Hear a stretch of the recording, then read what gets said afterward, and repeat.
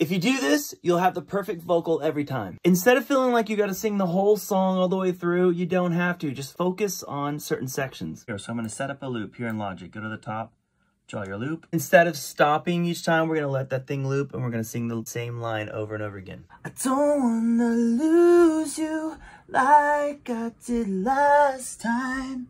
Now it's gonna loop. Here we go. I don't wanna lose you like I did last time. Logic will automatically put all this in one folder. And then you wanna go here, click here, go down to unpack, then chop up the sections you need so you can pick your best takes.